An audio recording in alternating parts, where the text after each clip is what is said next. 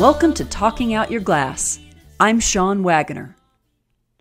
In the process of inspiring others to try glass, Fritz Dreisbach began studying and reinventing historic shapes in glass with his personal brand of irony, humor, and fun. Above all, he tried to capture the fluid nature of his medium in homage to the molten material used to create the work. Children's toys and games, funk art, especially ceramics, and 1960s comics all inform and inspire Dreisbach's artwork. His influences include and are as diverse as Jackson Pollock, Klaus Oldenburg, Robert Arneson, Clayton Bailey, Fred Bauer, and R. Crumb. Dreisbach now lives on Whidbey Island and works out of his glass studio in Freeland, Washington, creating a new series of wheel-carved and cameo-cut sculpture. In addition, he continues to explore his large blown works, known as mongos, and produces playful goblets, trick glasses, and toy vehicles. Part 2 of my interview with Fritz Dreisbach begins with the artist discussing how humor is successfully incorporated into his art. From the 1960s until now, you've made whimsical glass pieces with a sense of humor, including alligators, your hamburger helicopters, your very famous farm. Talk about your philosophy behind humorous work in glass. I was looking, as were most of the glass people, I was looking at what was happening in the ceramics world, the world of ceramics. And one of the features that I thought was totally fascinating and attracted me was the funk ceramics of the West Coast, of the California funk ceramic movement. And it spread not only ceramics, but it also spread to other areas, other materials as well. The jewelry people and the metals people, small metals, picked up on it also.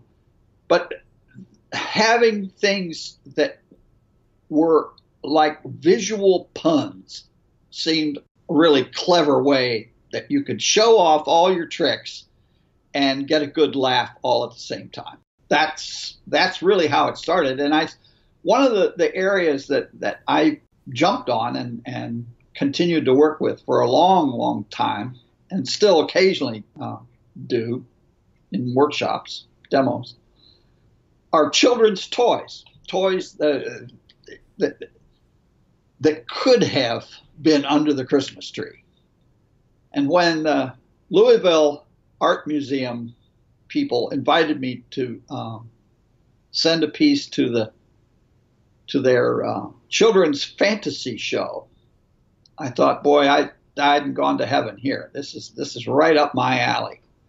And so my students and I started making all the little parts that would be similar to a farm set that you might find under the Christmas tree.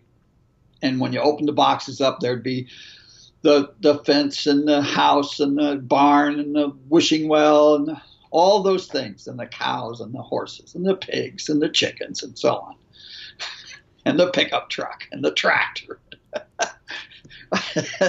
And, I'm laughing right now. You see what I'm saying? It's funny. To me, it's still very humorous. And to make those things out of white milk glass. I made this decision at first just to make a few toys for these kids for their exhibition in Kentucky. And then it grew to the point that we ended up completing pretty much an entire farm set. And when we were living in Southern Ohio, and I was teaching at Ohio University, again, another later time. And we would drive around in the country, my students and I, we'd drive around in the countryside and we'd look over at these various farms and, oh, look, there's a whatchamacallit. We don't have one of those yet. And we'd race back to the glass studio and blow one until we finally had this complete, what we call pretty much a complete farm set. I don't know if the Corning Museum counted how many pieces are in it. I think it was like 1,200 pieces or some ridiculous, huge number. But it does have a lot of parts. Yeah, and it was a lot of fun. And it was all made with white milk glass. That was the decision. that I had to deal with, because trying to color each one the original or the correct colors was going to be another science project, on top of a huge art project. And I just decided to make only one color, and milk glass seemed like the way to go. In 1968, you began to research and recreate historical examples of trick glasses dating back to the 17th and 18th century.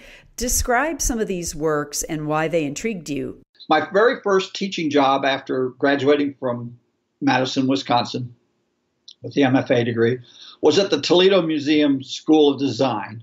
It was actually a joint employment with the museum and with Toledo University. It turned out the museum was the art department for the university, so I was paid as a college professor and also as an instructor, and also as a museum instructor. This was a great opportunity for me to go study the history of glass, because that museum's collection is gigantic and very inclusive.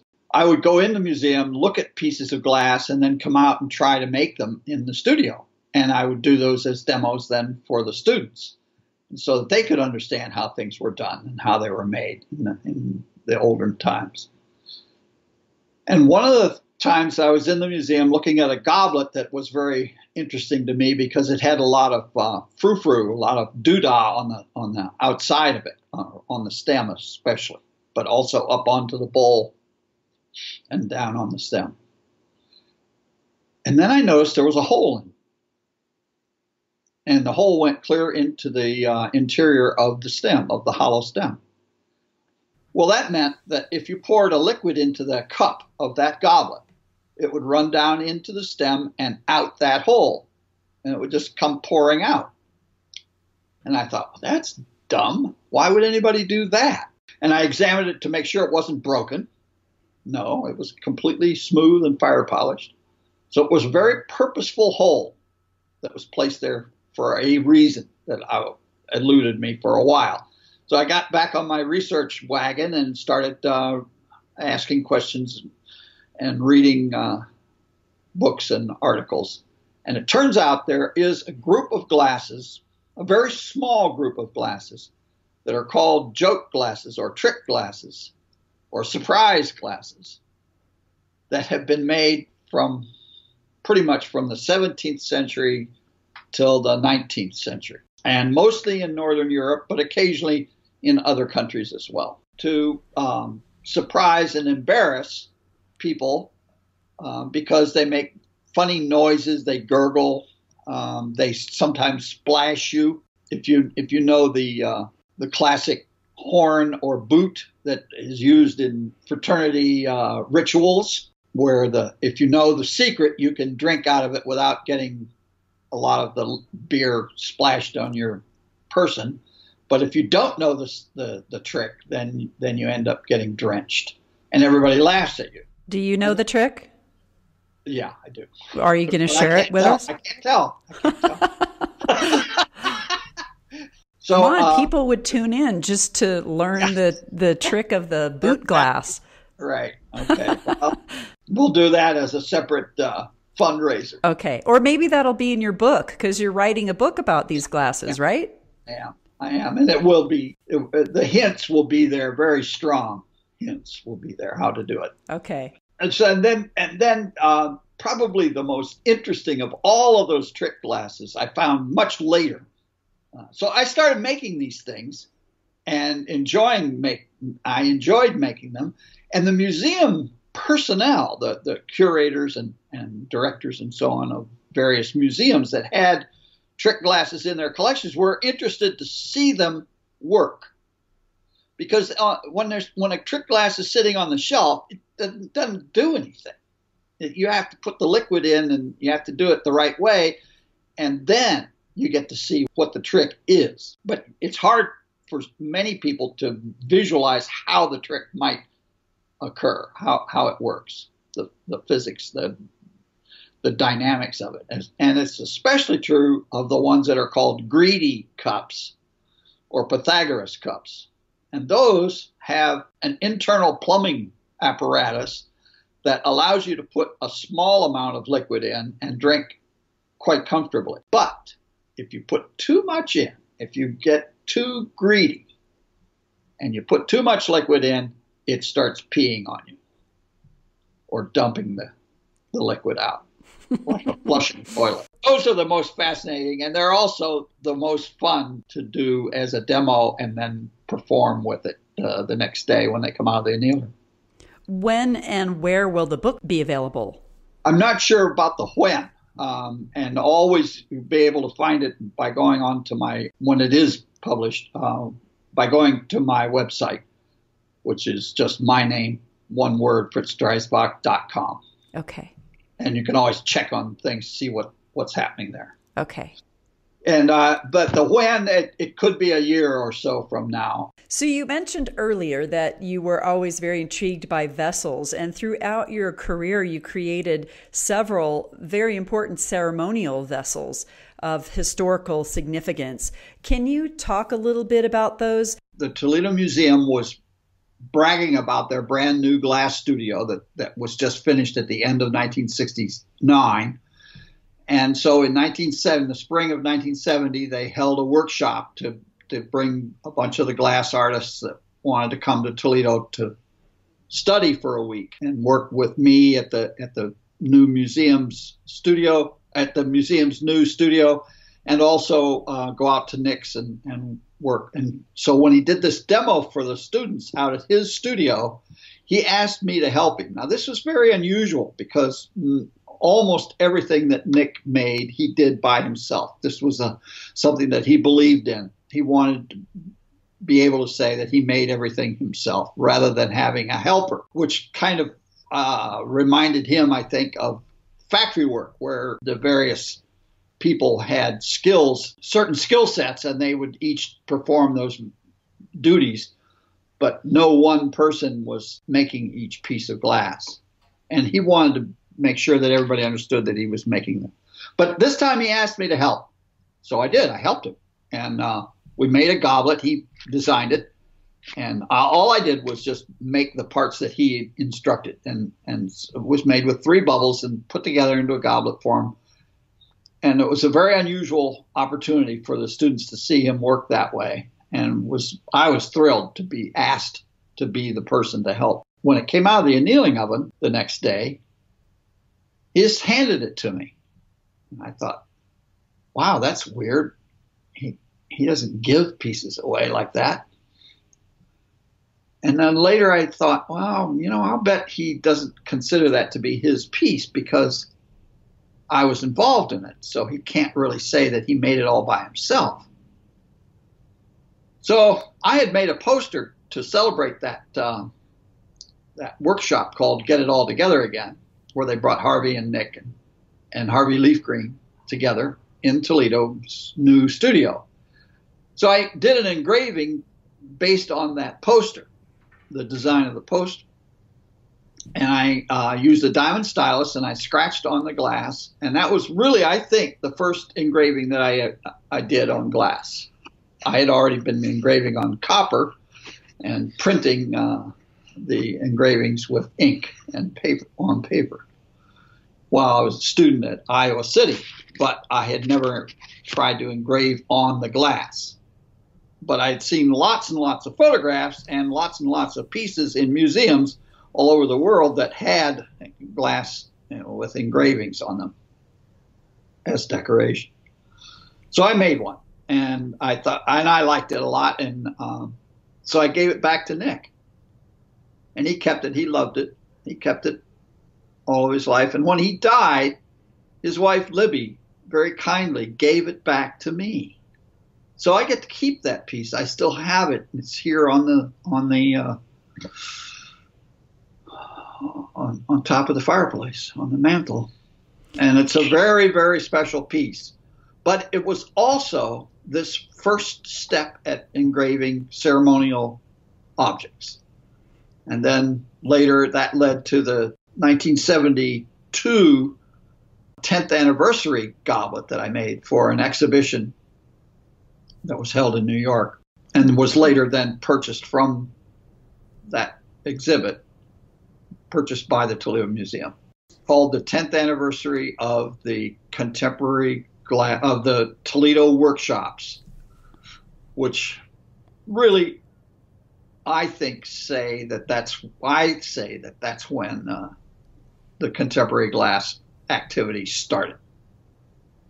Studio glass began in March of 62 in Toledo, Ohio, in their little tiny garage out behind the museum, where those first few students got together with Nick Labino, but got together with Harvey, and then also it included Nick Labino, and Harvey Leafgreen showed up on the last day. It's a very famous story that has been told many, many times. I engraved that one using both the flex shaft grinder and the diamond stylus. I graduated to the more usable tool for writing on glass or engraving on glass. And it was imagery from that first workshop. But it also expanded to include many of the schools that had grown up out of that first exposure. And those first 10 years, we had gone from only one school, Madison, and then 64 there were 3 schools or 4 schools, including Iowa, and San Jose, California, and Berkeley, California, and a few others. And then by 1970 there were probably 100 schools, and they're listed on that goblet.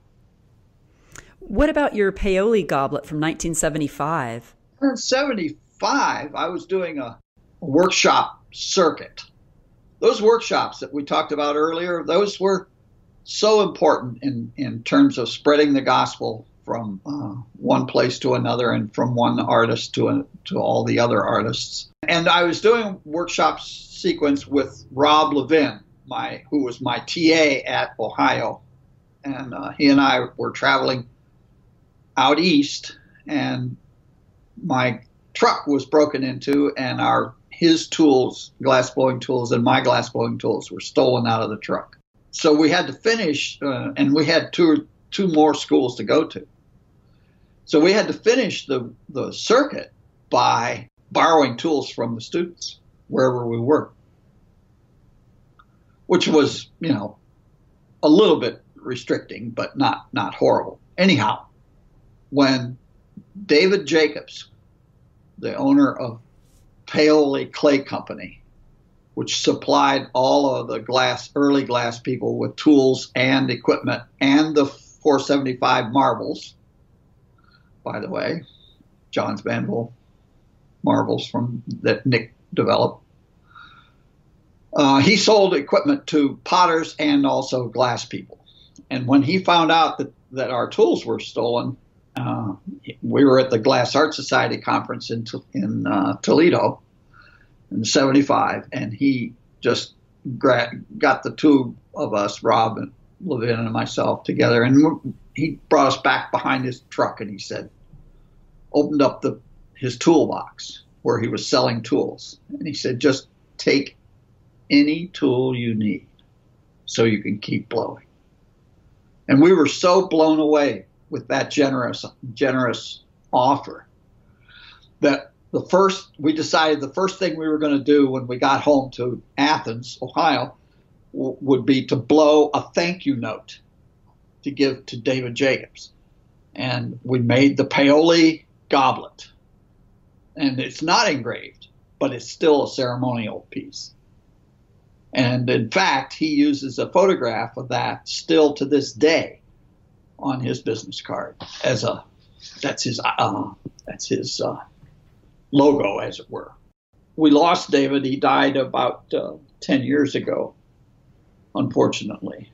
But his family still operates the place. And I go and visit once in a while when I'm in Madison. I was there. Audrey Handler took me there a couple of years ago. And they're still using that business card.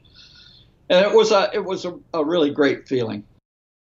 I always thought that Corning Museum was jealous of the fact that Toledo got the 10th anniversary and they wanted one. And in fact, Suzanne France, when she was curator there in Corning, asked me to make one. And I said, no, Suzanne, I don't really want to do that.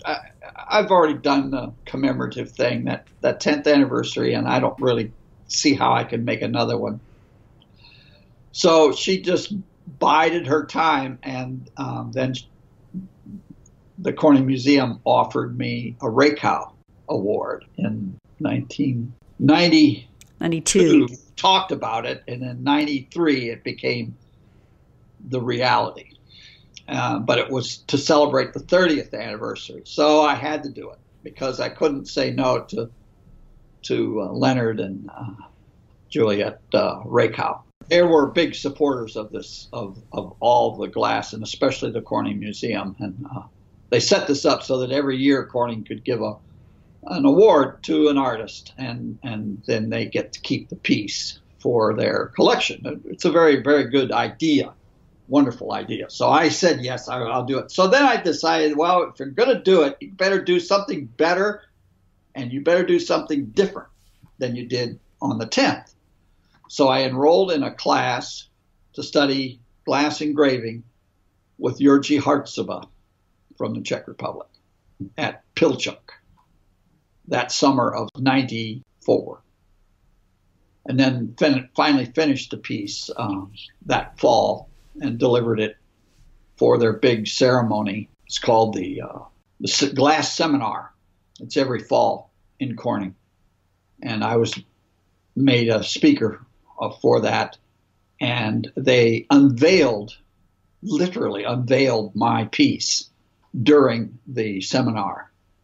The way the museum used to be set up, there was a circle. There was in the center of the museum was the library, which is kind of a nice statement.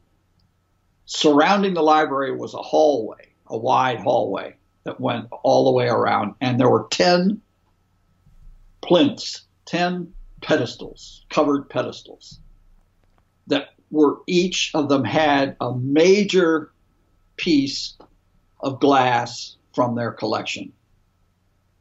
And if you just came for a short visit, you could whip around and see those 10 plinths and then get back in your car and get on the highway. But if something was interesting and attractive to you, then you could turn left at any of those 10 and go into a room where there were more pieces of that type and that time period. It's really cool. And then my chalice, my pokal, as I called it, was the 10th one. For a whole year, I represented the 20th century. And that was a big, big wow. But when we got there to before the ceremony, it was covered. It was covered in a black velvet shroud with a gold braid. My mother was furious because she couldn't see it. She was dying to see it, and she wanted to look under the shroud. I wouldn't let her open it up. I said, "You have to wait just like everybody else, Mom." So after the whole thing, and then of course it became part of the museum's collection that day, and but I had made a backup piece, and I still have that today, and I gave that to my mom to apologize to her for not letting her see the real thing right away when she first got to Corning for the ceremony. Yeah, that was cool.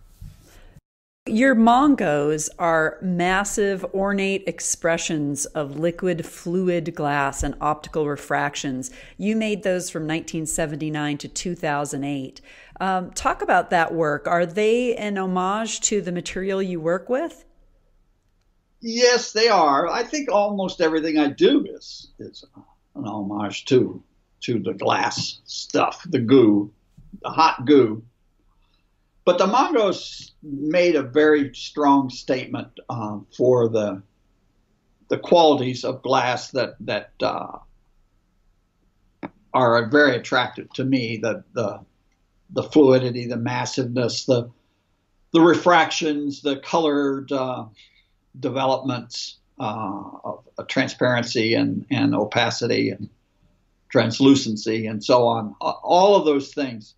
And they also were an opportunity to bring to bear some of the ideas and some of the skills that I had picked up from my career as a painter, oil painter in school. The way they happened, and the reason I can date them from 1979 so specifically, there is not a Mongo before 1979. In the 70s, I was teaching myself to the best of my ability and learning as much as I could possibly by watching other people work. I was teaching myself techniques, and I taught my hands pretty well, real well. I was, before the Italians showed up on the American soil, I was a pretty good I used to be known as a pretty good glass blower. Well, one of the things that suffered from my skill level by training my hands to make controlled glass that was exactly the way I set out to make it and so on, or almost exactly.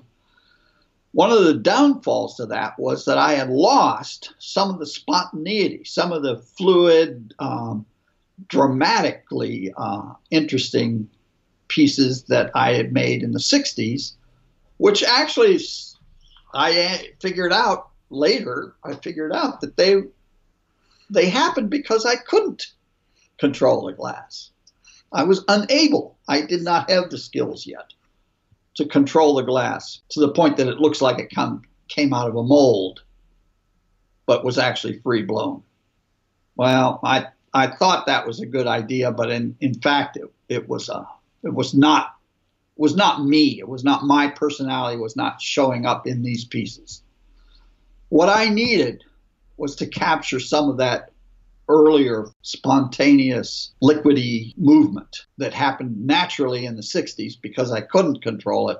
And now in the 70s, I needed to force that to happen. So what I did was go up in scale. I made pieces that were much bigger and heavier than I had the physical control over.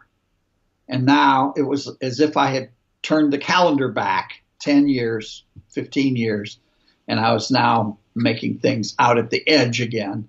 And guess what? They did show that fluid quality. So when I show slides today, even all the way till today, I always tell the story about how important it was that I looked at my own work to see where I was and to tell me where to go next. And many students need to hear, I think, that maybe an idea that you had maybe doesn't pan out the way you wanted it to. So you then have the choice of making that change. And so I made that choice very consciously and then grew into that. Other choices that I've made have led me in other directions, but that one was a major choice. So in 1979, I started two series of the Mongos. One is the series that developed in North Carolina, and the other series developed out in Pilchuck in Stanwood, Washington. They're different each from themselves, but they are also similar in the fact that they have that dramatic fluid change. You made wheel-carved glass from 1993 to the present. What were your aesthetic goals for that body of work? I can exactly date that in 93 because that's when I took Hartsuba's class, and that's when I first started to work with an engraving lathe. This is a tool that I had seen pictures of but had no earthly idea how to do it until I went to that class in Pilchuck. And what I found that I could do with carving the glass was to create edges, sharp, optically interesting edges that would refract and bend the light and make them sparkle. It was a takeoff on the kind of glass that my grandmother used to collect. All of our grandmothers probably collected the cut glass from the 19th century and the early 20th century, from the so-called brilliant period, identified by the glass historian types. And they were very geometrically patterned, ornate glass objects, and oftentimes in crystal, but occasionally in colors. Well, I'm too much of a colorist to work a lot in crystal. I did do some in crystal, but working with the colors opened up another possibility for me. And I started working with a few of the rare earths that gave colors which would change. They're dichroic colors that change depending on the wall thickness of the glass. So the thinner glass would be one color, the thicker glass would be another color, but all the glass came out of one furnace. And that was a fun project that I worked on for many years. That has grown into another series. And the cameos are, in case you're wondering, that they are the end of this story. they are the latest development. And the reason that I was attracted to the cameo process is that it requires and allows me to utilize my skills as both a glass blower and as a glass cutter, and also as a glass colorist. So you need very thin layers of very intense color that you can then grind down through to expose from one color to the next, and you can make pictures, you can make geometric forms, you can do all kinds of things with cameos. And that's the newest thing. That's what I've been intrigued by for the last few years, and it's what I've been blowing as much as I can. It requires a studio with a lot of facility. There are not a whole lot of places where I can do cameos, but I've enjoyed working both in Texas at West Texas A&M University and at the Toledo Museum Pavilion, Glass Pavilion, where they have the equipment that I need in order to do those cameos. And I'm going to be working at Tacoma Glass Museum this next year, making some more of the cameo pieces. The process includes making blanks that are like a color cup, where the color, instead of being on the inside, which it is in most of the color cups, the color is on the outside. And then you can engrave through those colors. Your presence during all of the studio glass movement inspired a passion in you for the history you witnessed. Are you going to write a book? I am. Well, it's going to start actually with talking about the Toledo workshops, and then it'll evolve into my own history and where I fit in and what I was able to accomplish. So that the details will be in the book. And you've also written papers, you've given speeches at Corning Museum of Glass, you've shared the story of the history you witnessed in all kinds of different venues throughout your career. And the Glass Art Society, at the various meetings, I've given many lectures and demos there for the Glass Art Society, which that was one of the ways that we decided back in the 70s to get together, a group of the glass artists get together for a couple of days, three or 4 days, every year somewhere in the United States, usually where there is a glass presence, and talk about glass and listen to each other's stories and lectures and watch the demos and party. In fact, the very first Glass Art Society gathering, Mark Pizer, who shares my interest in this history, and I were living down there in North Carolina, and we went to the director of the Penland School of Crafts in 1970, and we said, we'd really like to get all the glass people together, and we'd like to come here to the school in the off season when there's not very many students around, and maybe we could do as the ceramics people do when they have their NCECA meetings, and the weavers have their meetings, and the blacksmiths have their meetings, and so on.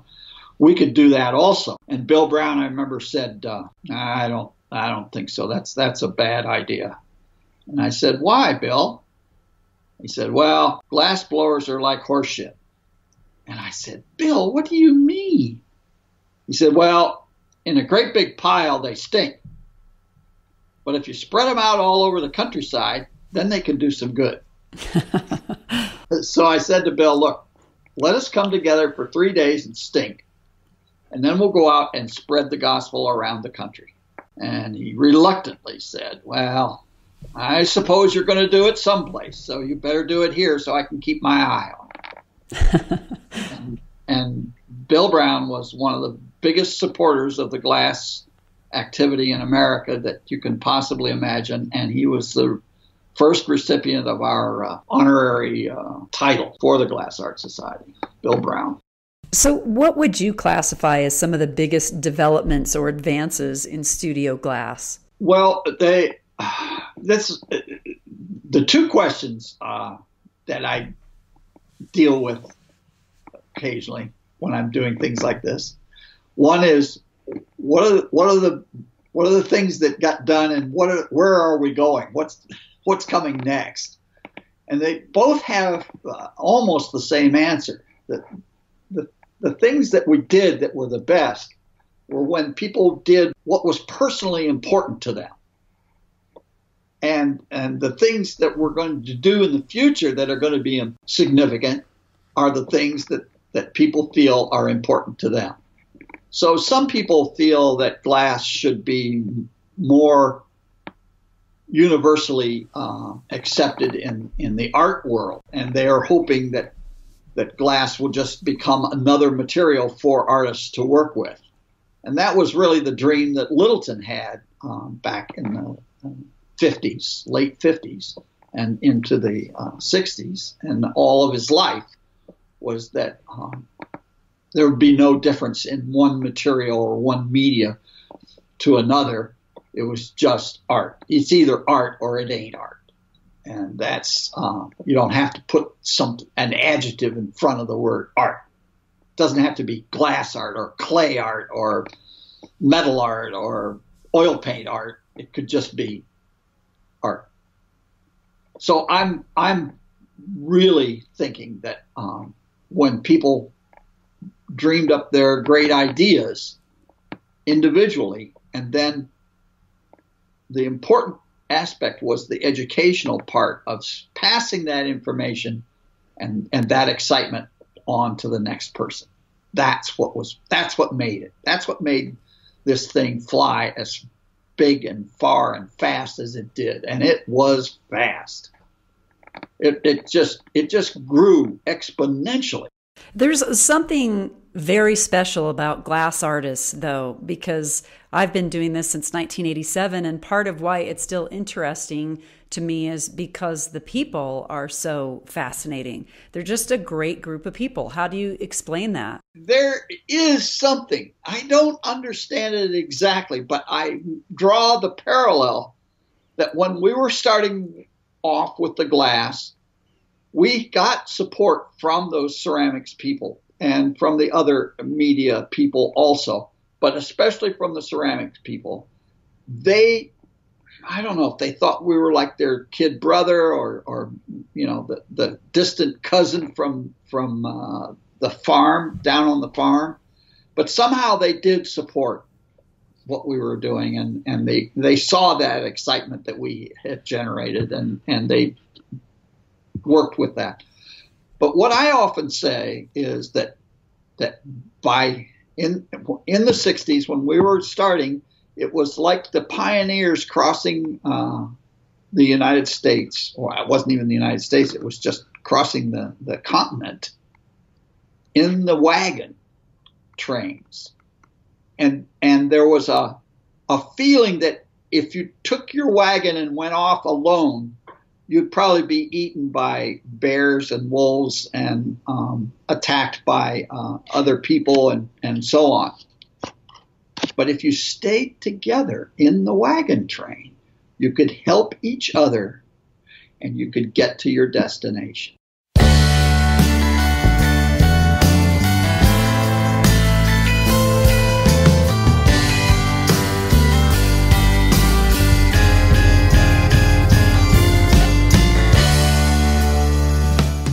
Thanks for tuning in to this episode of Talking Out Your Glass.